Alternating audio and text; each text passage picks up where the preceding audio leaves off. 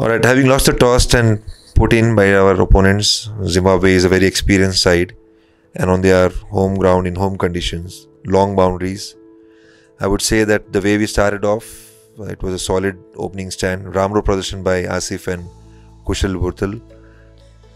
Followed up nicely by another good partnership between Rohit Paudal and Kushal Malla. Before the game started off, we had set our mind towards target of around 270-280, and we wanted to see how it pans out, how it unfolds. Walking into the third, fourth phase, I'm talking about between 30th to 40th over, and then ensuring that the death overs, last 10 overs, we capitalize. I think we missed a trick a little bit out there, but then again, their bowling in death was with a lot more experience, and they had some very clear plans, and it did disrupt a little bit of our rhythm. So that's the area probably we want to keep on getting matured at.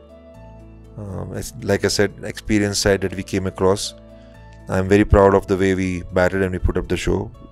If given a choice, 290 to defend, we'll take it any day. But considering the conditions, considering the wickets that we are playing on over here, I think we've got an idea of once we get in, we may want to push a little more and get to somewhere around 310, 320.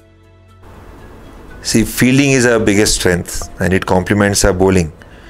But reflecting at yesterday's game, the occasion, the crowd, I think I'll try to say it in Nepali, Manasik Rupma Upasthit Hona Avashak Cha in one ball battle. And I'm sure the boys will reflect on that. Now, having experienced this, they'll be a little more switched on. They know that it complements our bowling. And I'm sure they will bring out that energy on the ground. Yeah, 320 score and defending 320 score would have put a little more pressure on our opponents. See, look, we came across a massive experience. Sean Williams and Craig Erwin have played for Zimbabwe for many years.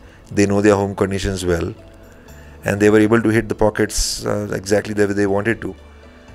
We tried to attack a bit at times with the plans that we had, but I think with the flat pitch we could have thought differently, and we did acknowledge that at the end of the game. A little more disciplines and a little more patience maybe could have worked for us. Yeah, so plenty of positives. Like I said before, Ramro Pradeshan by Asif Sheikh and Kushal Bhurtal. That opening stand will go a long way for our cricket. I think we can reflect at the preparation that we did in South Africa, and the challenges were a lot more over there because the ball was moving around laterally a lot more early morning. And then coming into Zimbabwe over here, we got decent pitches, quite good pitches. Early morning, 9 o'clock start, we still have to be a little more careful, and they did that. They applied very well. They had clear plans and they backed their plans. So positives about that, how to go about building your innings. And then partnerships between Kushal Malla and Rohit Paudal as well, and that has been our strengths, that skills we present in partnerships. With bowling as well, I thought we got an early breakthrough, which was good. Again, Gulshan Jha also looked good with his simple plans of hitting the deck and ensuring that he stays disciplined. Sandy had an off day, but we know what Sandeep Lamichhami can bring to the team, and we do know and we are confident about what he'll present in the next game. Having said that, again, like I said, we want to be disciplined, we want to be a little more patient, but a lot of positives. Well, confidence ebbs and flows. No, it's very natural, but I don't think a game like this we can take it as losing confidence. I'm sure the confidence is retained very well. We are very proud of the efforts. The journey so far, we know how we have executed in different challenges, different matches. Coming here in Zimbabwe now with 2 practice games and this one important game which we played against Zimbabwe, we are consistently doing well with the bat. We were close enough in some of the games. So now it's just about being present to those one ball battles. I keep saying that. Winning mindset in those one ball battles, winning those phases, ensuring that the defined roles are intact, and we'll play as a team and we'll cross the line.